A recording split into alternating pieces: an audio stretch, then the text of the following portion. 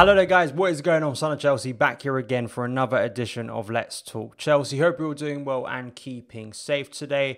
Going to be talking about the inside story behind Kai Havertz's transfer to Chelsea from a brilliant piece in The Athletic. But before we get into any of that, I want to ask you guys, if you haven't already, hit that subscribe button and a notification bell so you never miss an upload. Also hit that like button if you're enjoying the content because it helps out the channel as well. As you probably noticed, got a new mug in the studio with the new logo, the new banner for the channel, a refresh for the new 2020-21 season. Got some really exciting content coming up this week as we build up to that first game away to Brighton in the Premier League. Got some exciting collabs, big prediction videos, not only a prediction video for Chelsea season in particular, but also Premier League. I'm going to predict all 20 Premier League teams this season. So please stay tuned for that. Make sure you don't miss any of that content coming up this week. Let's get into this article from The Athletic. Really enlightening. Of course, there's been so much reaction coming out about this massive deal, Kai Havertz officially becoming a Chelsea player. Basically, Chelsea haven't stopped tweeting about Kai Havertz. I'm not complaining, no. We saw his first training session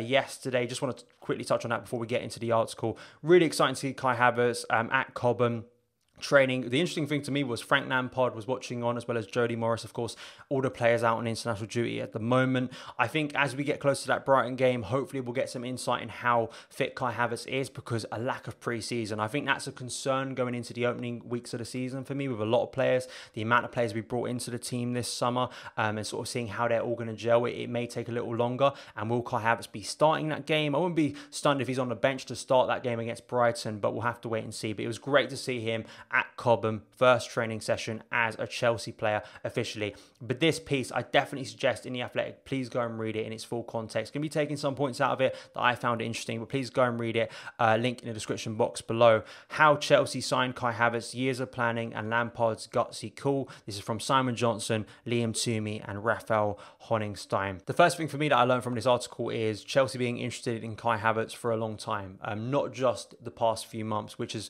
the way it's felt for us fans, seeing Chelsea linked to Kai Havertz about April time, and then it getting more serious as the months progressed, and now of course he's a Chelsea player.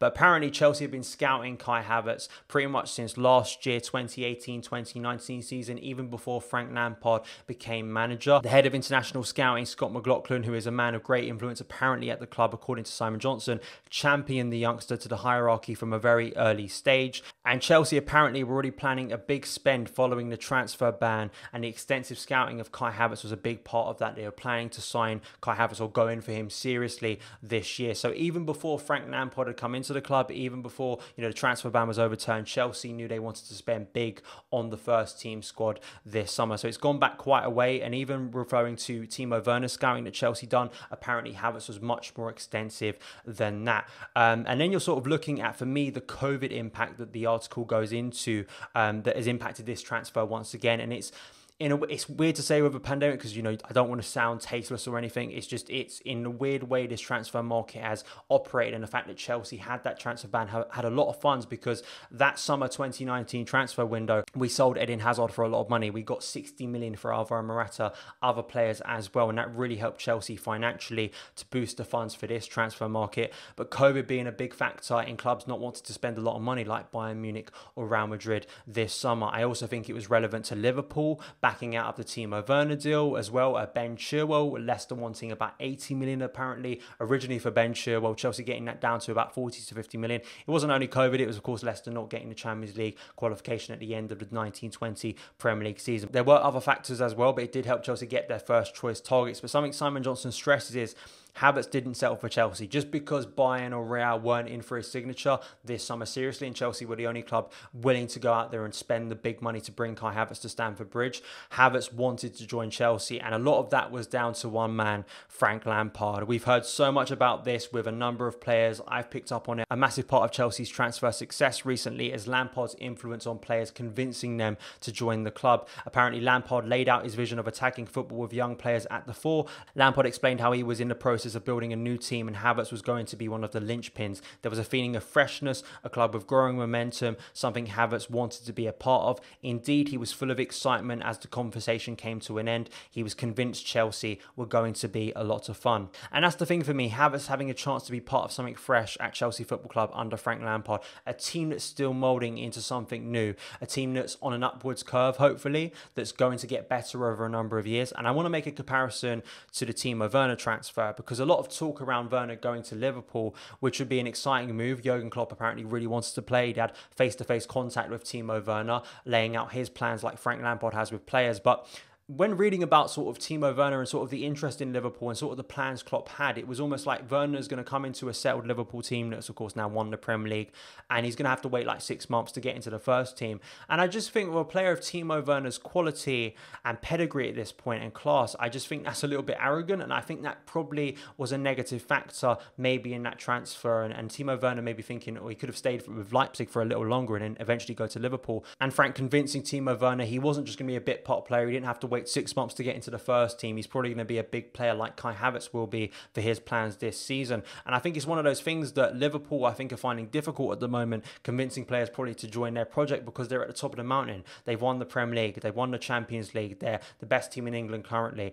And it's about having that settled side. I think Chelsea have struggled with this in the past when we've won Premier League titles. It's how do you improve a team that's really good? I think that's a struggle. And with Chelsea, convincing players like Havertz, like Werner, like Ziyech, like Chilwell. And also I thought another big point was Chelsea coming across as an enticing adventure for Kai Havertz's career. The fact that going to, say, a Bayern Munich or a Real Madrid and winning, say, a La Liga or a Bundesliga isn't as impressive as winning a Premier League title, which of course is so difficult now with the state of competition in the Premier League. I think that's a big thing. You're seeing a lot of big players now coming over to the Premier League. The Liga having problems not having the big stars going over there anymore. And I think it's positive for the Premier League, positive for Chelsea. Overall, I think this is a really interesting article, really gives you a lot of detail, extended detail on Chelsea's transfer strategy, and it's really positive and really exciting. For me, the big thing that was a concern last year, I think when Sarri was still manager, sort of how unified were Chelsea behind the scenes in terms of transfer strategy, in terms of what the style of play was going to be on the pitch, you know, how close was the manager to transfer dealings, you know, convincing players to join a project. Was there a project? Was there actually a vision? I mean, a lot of clubs say there's a vision, but it seems now, not only with Frank Lampard, but someone I haven't mentioned in today's video, Petr Cech, being sort of that middleman between the Chelsea hierarchy and Frank Lampard. We'd heard Petr Cech had a big influence on the Timo Werner deal. And this is a massive deal for Chelsea. It's the biggest of the summer, even if it's not the most expensive player in Chelsea's history. One thing they did point out, of course, Eden Hazard comparisons when he joined the club. This does seem like the biggest statement Chelsea have made in transfers since Eden Hazard joined in 2012, getting the most coveted youngster in European football. But that is it for this edition of Let's Talk Chelsea. Thank you guys so much for taking the time to watch it. If you did enjoy it, hit that subscribe button and the notification bell so you never miss an upload. Follow me on Twitter @SonOfChelsea. Have a great day, and I'll see you again.